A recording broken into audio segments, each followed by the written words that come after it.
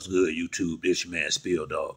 Yo, man, Frank Martin got the opportunity of a lifetime coming up soon with the fight with Tank. Not exactly, I can't remember exactly what month it's in, but it'll be within the next few months.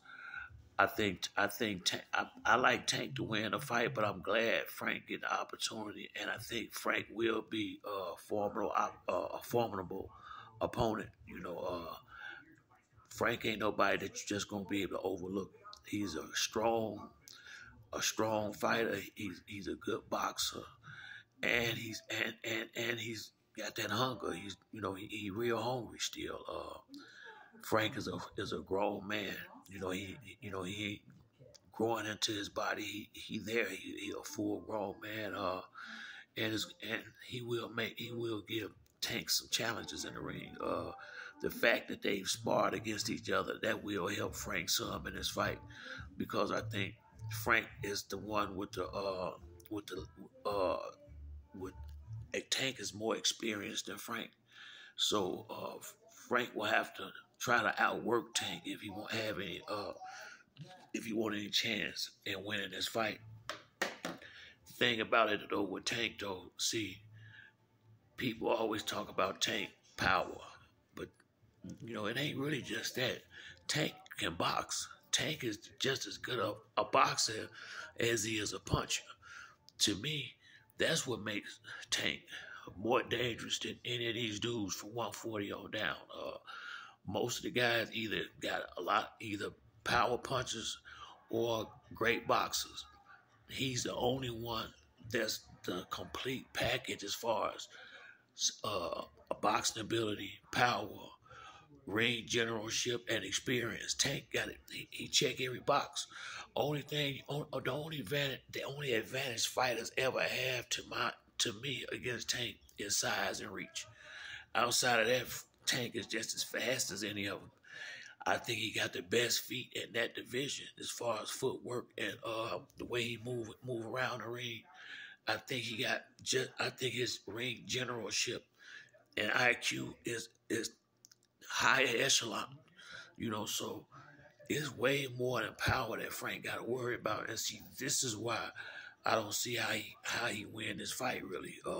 I think Frank will do good in the fight in spots, but see, Tank's boxing ability and his defense, all that shit is completely underrated because of the knockouts. A lot of it is overlooked because of the knockouts. You know, you can't put Tank in a box and say, "Oh man, he just a big puncher." No, Tank can box. Tank can box. I mean, he the real deal. It's gonna take a damn good fighter to go in there, or Tank to get completely off focus for any of these guys in them smaller divisions to go in there and beat him. You know, and he's tough. He can take a punch too. He take punches well. Roddy cracked him, and Ryan cracked him good. Matter of fact, Pitbull, I've seen Tank hit with a lot of big shots already in his career, and every time he took them well. So he Tank has a handful. He really is. And I know Frank know it. Frank know he got his work cut out for him. But what I like about him, he got the courage and the heart to go in there and take the challenge. A lot of guys in Frank's position, they be so busy worried about getting the right fight that they miss the big fight. A lot of times, sometimes the right fight is the fight that's there right now. And I like Frank taking this fight. I like Earl letting him take the fight, and that's another thing. Earl gonna do fine as a promoter, because I think that's the biggest issue I got with a lot of these promoters now. They sign people to their promotional company that they truly don't believe in. You know, uh, Sometimes you can't be so concerned about your money that you uh neglect what the fighter himself wants. Sometimes, although Earl got beat up bad by Terrence Crawford, I still like the fact that Al Heyman had enough faith in his fighter, or enough respect for his fighter, to give him the fight that he wanted, regardless of how what they may have thought, or how it turned out. sometimes you gotta do, sometimes you win, sometimes you lose. Everybody not gonna beat Floyd Mayweather and Andre Ward. You're not gonna forget a whole lot of them coming through there like that. So, one loss is not a big deal to me when you lose to a high level fighter. I just don't see it like a lot of these people see it. And I think if Frank Martin lose to Tank, it's not gonna hurt his career. No, it's still gonna help it. One, he had that big fight and he had that money to help his family out. And two, he had that much more confidence when he fight another big name because he'd have been in there with the best and seen what it looked like and felt like to be in there with one of the top dogs of the division. I don't see. I think that helped Frank all the way around, win, lose or draw.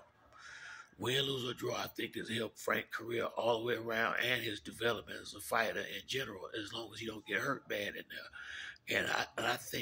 I don't think that'll happen. Usually, if Tank gets you up out of there, he's just gonna blast you in the next year with one of the big ones. And like he did Leo, it ain't necessarily got to be no whole lot of damage taken in the fight. But I do think Tank is the better fighter all the way around. I think Frank is a damn good fighter, and I'm a Frank Martin fan, just like I am a fan of Gervonta Davis. But I just think Tank with his amateur background and the fights that he's had in the professional ranks and the people that he's been around in the professional, Floyd and all these top guys, I think he's just gonna be a little bit more prepared for a fight like this than Frank would at this point in their career. But it still should be a good fight when they get it on. But that's it for me on this video. If you like the video, hit the like and subscribe. Till the next time, it's your boy Spill Dog. I'm out.